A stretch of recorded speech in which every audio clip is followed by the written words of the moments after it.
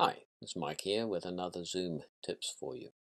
This time we're going to look at the situation where you need to run a meeting, but you're not the owner of the meeting, or perhaps you just have a basic account and the meeting owner cannot be there and they would like you to be able to host or control the meeting.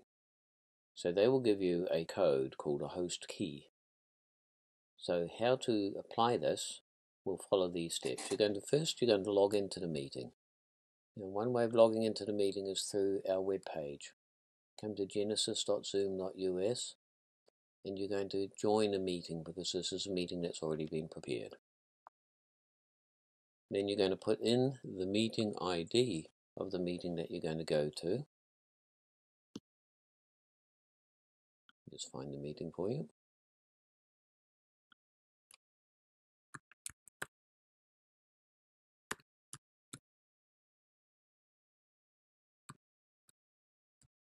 This is just a test meeting. This is not the meeting that you're going to join.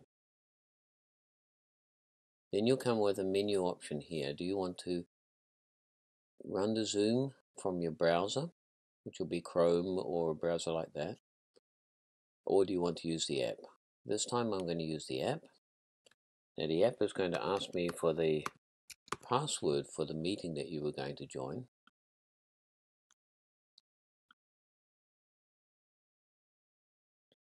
And now we're in the meeting.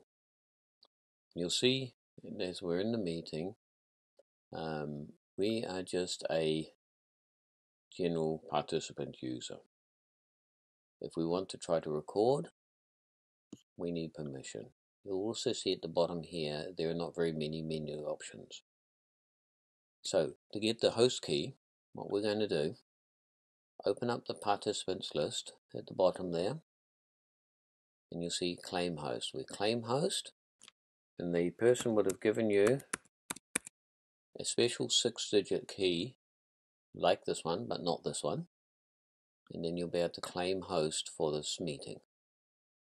You'll see now I'm a host of the meeting. And you'll also see that we have different menus down here. We have breakout rooms that we can set up.